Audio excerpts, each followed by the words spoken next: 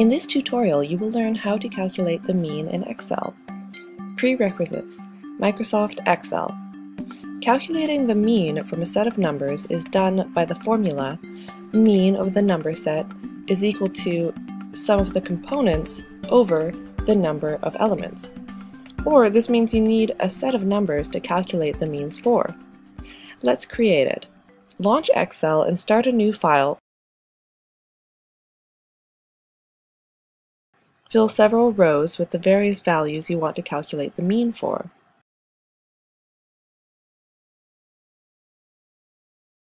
At the ending row, add the following formula: equals sum, in brackets your dataset, over count, in brackets your dataset, where your dataset is the number set you have selected. Hit enter.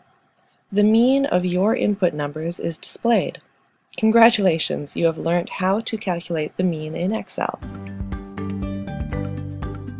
This was a Howtech.tv tutorial. Leave your comment below or contact us by email. Thanks for watching.